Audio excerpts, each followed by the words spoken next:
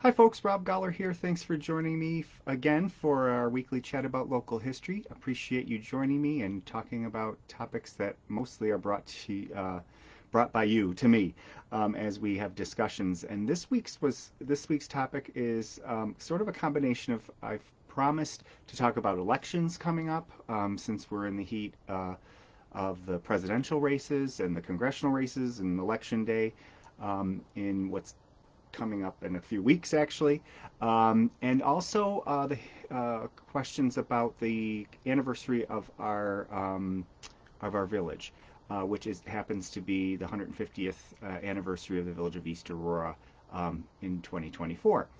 So a couple things that have been people have been talking to me about are coming together this week, and I think that's kind of neat. The question is the village of East Aurora celebrating its 150th anniversary this week, and there's been some articles published. I've written a couple, and then the East Aurora Advertiser put together a wonderful anniversary section with a little bit of history in it. And I received a few questions about the vote that occurred, which is the reason we celebrate the anniversary of the village in this year that we do, because of the vote that the villagers held in 1874 that created the village of East Aurora. And I got a question specifically about the number of voters and how close that election actually was. But before I reveal that information, we have to take a step back. So as I've discussed earlier in earlier videos and in articles, is the village celebrates its 150th anniversary as the village of East Aurora. However, we've had a village government, a village as part of our town for several years before that. So going back to actually the 1830s, we had a village for a very short period of time in the 1830s called Auroraville. I talked about that previously. New York State allowed more heavily populated hamlets of towns beginning in the early 1800s to form what they called villages in order to have a separate government, a district, in other words, to provide government services that may not have been something that people in more rural areas of the towns would want. For instance, lights, maybe police services, sidewalks, things like that. So they allowed these areas of the town to incorporate into villages. So that's what started happening in the 1830s. In 1836, what is essentially today the village of East Aurora became incorporated as the village of. They wanted to be the village of Aurora, but the state insisted on Auroraville because there was already Aurora, New York. The next year, the inhabitants of the village of what we called Aurora petitioned to change the name to Aurora, and they lost out, and then that village kind of dissolved away. Fast forward about a decade, 1849 comes along, and the people at the west end of what is today the village of East Aurora decided they wanted to incorporate it as a village. Now, the name Willink, which comes from Wilhelm Willink, who was a principal of an executive of the Holland Land Company, which was given control of all the land here in Western New York and sold off lots, had things named after him all over the place. So there's a town named after him. We were part of the town of Willink early on. And then the post office became the Willink Post Office, which served our area here. Interestingly, Wilhelm Willink never stepped foot in the United States, really had no interest other than monetary with what was going on in our community. So I find it interesting that we named things after him. Even after he died, even after people didn't want anything to do with the Holland Land Company anymore. And that was the case in 1849. Is the villagers at the West End petitioned to incorporate as the village of. And when it came to naming their new village, they decided on Willink, probably not to honor Wilhelm Willink, but because it matched the post office. The post office for this whole area was the Willink Post Office, and it was located at what is today the west end of the village, down by the Circle, by the Barbill, Main and Hamlin, that end of town. And so they probably picked the name Willink just because it matched the post office. A year later, the folks at the eastern end of the village, we had two separate hamlets. They were getting upset that they had to go a full mile down to the other end of town to get their mail, so they petitioned to have their own post office. The Postal Service agreed in 1850, and they created a second post office at the eastern end of what is today the village of East Aurora. To make things simple, I've discussed this before, they decided to change the name of Willink to West Aurora, so the West Aurora post office, and the one at the east end, East Aurora, and they were both within the town of Aurora.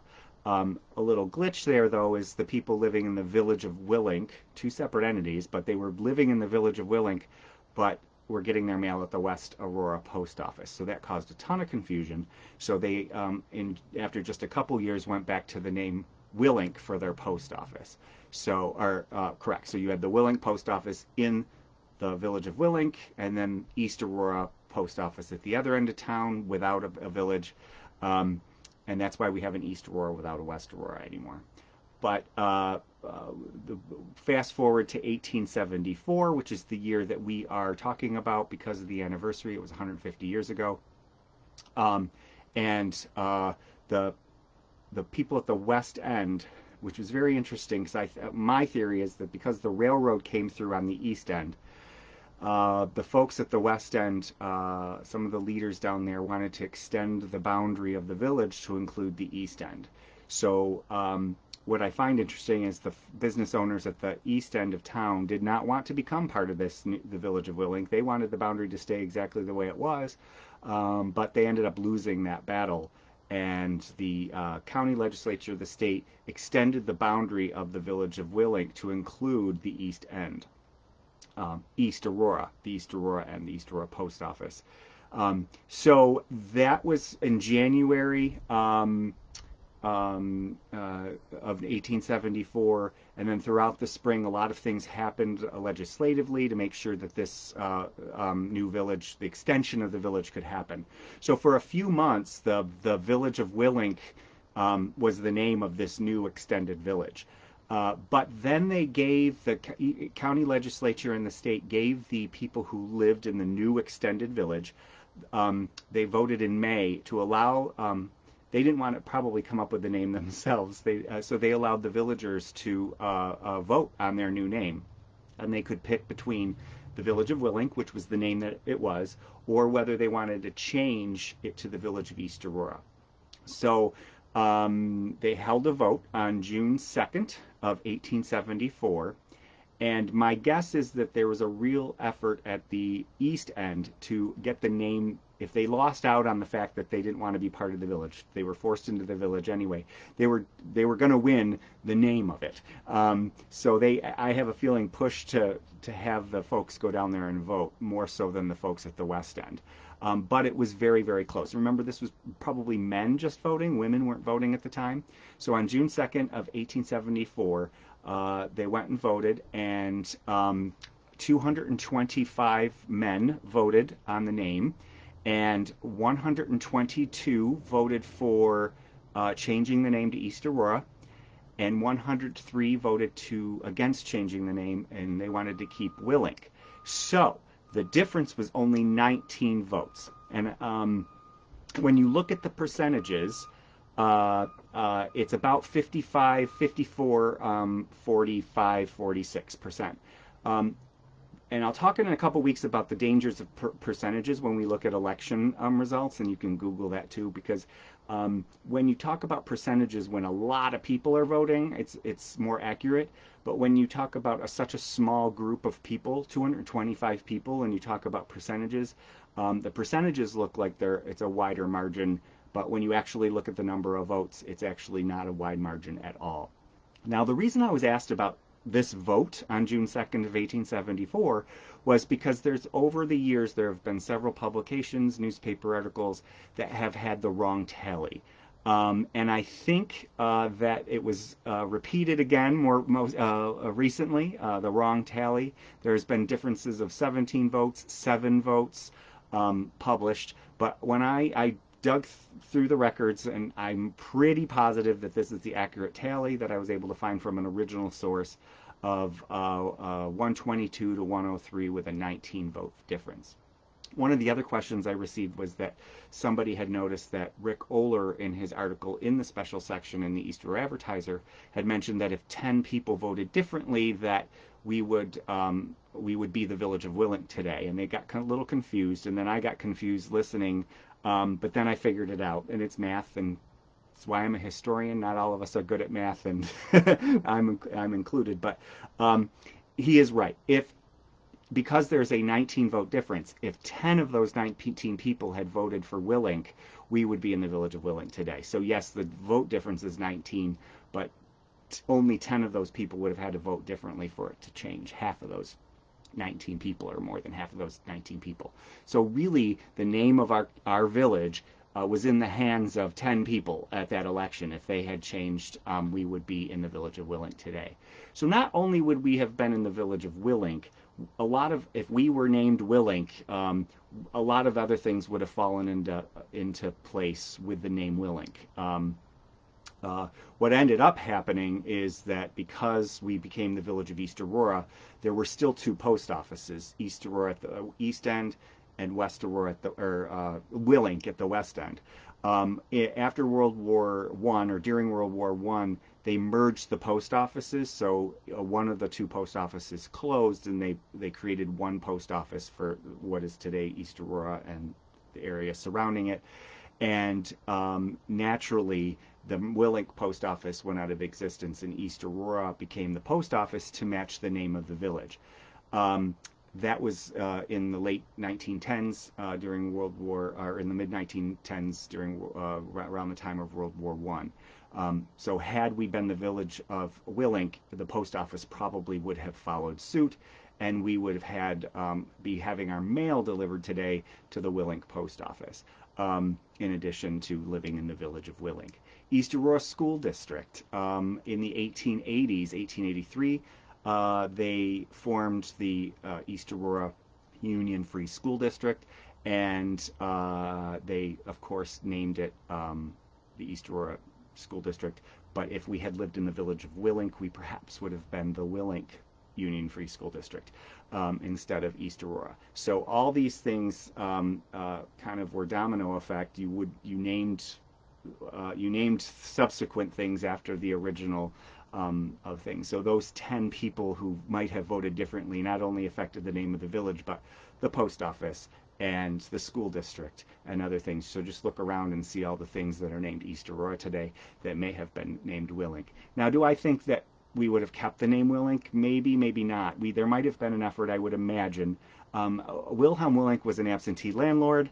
Not as the name has some connotations as that absentee landlord. The Holland Land Company went into disfavor in the 1830s, which I find it interesting. We were still naming things after Wilhelm Willink. There wasn't a movement against it. And there was attempts in 1870s to name the village of Willink. Even though of the negative connotations, there was a whole bunch of things happening in the 1830s against the Holland Land Company, and they actually went out of business. So I have a feeling that even if the vote in 1874 was to pick the name Willink over East Aurora, that at some point maybe there would have been a movement to change it. Especially given that we live in the town of Aurora, and you would have had the village of Willink within the town of Aurora. But that's just conjecture on my part. I'm not sure if that would actually happen. But all that aside, those people on June 2nd, 1874 really changed the history of our community in many ways, where we're living in East Aurora rather than Willink. And we go to the East Aurora Union Free School District instead of the Willink School District, and we get our mail from the East Aurora Post Office rather than from the Willink Post Office. And it all goes back to June 2nd of 1874, and 10 people who, if they had voted differently, we would be seeing things a little differently today. So I hope that clears that up, some of the questions about how close that vote was. Lesson learned, and this is, of course, such an old cliche, but every vote does count. Had 10 of those people not shown up, had they not cared, or there may have been people at the West End who wanted Willink and they didn't show up. We can theorize all we want about did everybody who wanted to vote show up, and is East Aurora really the name everyone wanted? Well, it doesn't matter. The 225 people who did show up got to decide, and so they got to make that decision, and those who didn't vote were left out. So we've been hearing lately about the national elections, the presidential election being really, really, really close.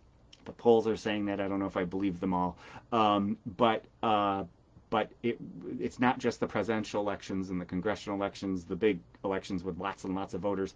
Sometimes it comes down to your local elections. And I might talk about close elections in our local community. Local communities, of course, get lots of close elections because there are fewer voters, and consequential elections. So I might talk about that in a bit. We've had a mayoral race that was within a couple votes, and we've had a couple elections that have been tied, and we've had elections within one vote.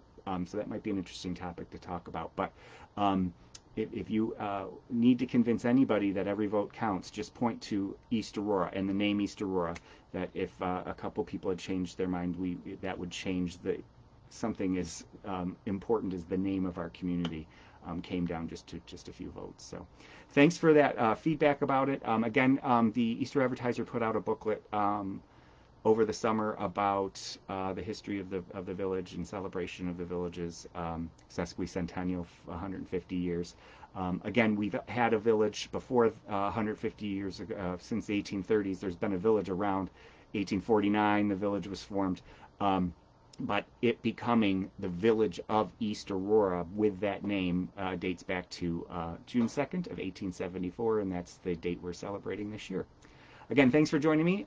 Again, I'm Rob Goller. I am the Town and Village Historian, but these videos and a lot of my research are not affiliated officially with my position as Town and Village Historian. Thank you for the comments and the questions.